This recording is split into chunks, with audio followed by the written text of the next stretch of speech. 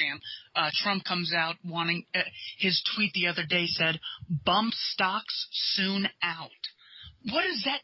That is such status mythology talk, like as if they're going to physically disappear. No, what he means is the state will now have a legal monopoly on bump stocks and 100 other pieces of artillery, 18-inch shotguns that was illegal when sold to Randy Weaver because the state needs a monopoly on those.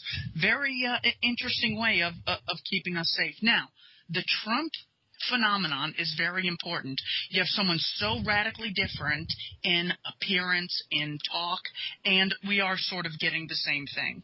Now, people are more afraid of Trump today than they were 10 years ago when Trump was in the predatory private sector, billionaire out for profit, which indicates that the leftist status idea of without government, the rich will take over. No, just the opposite.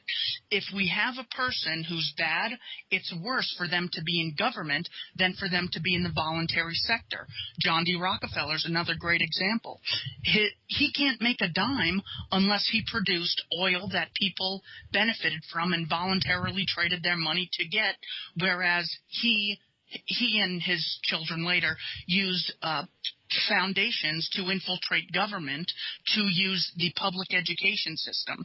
So again, we see a perfect example of rich guy who we're supposed to fear, and that's why we need a state to protect us from.